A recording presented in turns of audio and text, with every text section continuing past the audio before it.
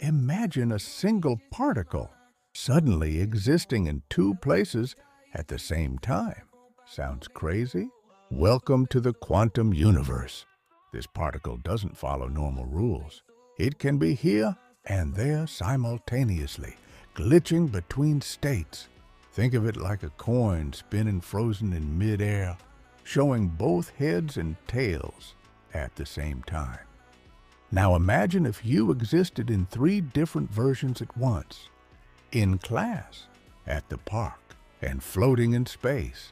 For quantum particles, this is totally normal. Particles aren't just dots. They behave like waves too, spreading across space, exploring all possibilities. It's like the universe is constantly offering multiple paths, and particles travel them all at once. But the moment we observe, the superposition collapses. The particle picks just one reality. Reality is insane.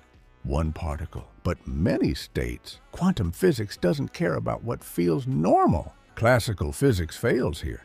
Newton's rules break down, and only quantum logic survives. From one tiny particle to the vast cosmos, every particle could exist in multiple states at once. Reality itself seems to glitch, showing us just how strange the quantum world really is. What if this particle was never just one,